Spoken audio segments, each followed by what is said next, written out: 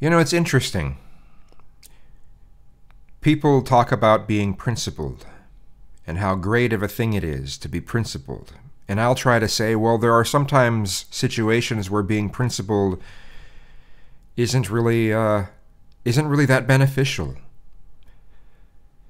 People say, "Oh, well, no, you need it's always a benefit. It's always a good thing." Okay, why don't some of you feel the same way when I want to be principled about our water system?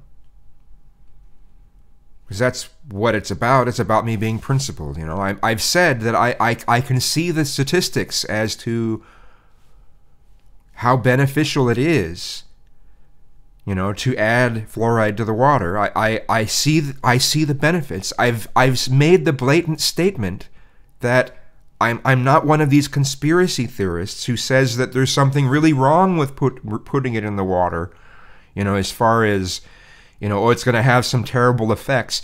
I'm not saying that. I've never said that. I've tried to make it clear. Okay? This is under principle. Okay, like I said, if there was some chemical that promoted world peace, it made everyone no longer want to be aggressive or something, right? I'd still be against putting it in the water system. You know, if there was a chemical that reduced asthma by 80%, I'd still be against putting it in the water system.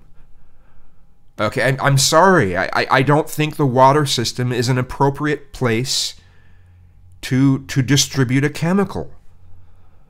Yes, I get that fluoride occurs naturally in some water systems. Okay. There's a number of things that occur naturally in different water systems. Should we add those too? I mean,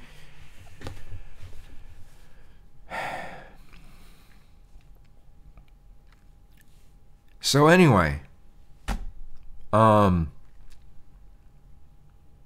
if you're going to get after me for being principled on this, you know, look at your own principles. How about the Kavanaugh case?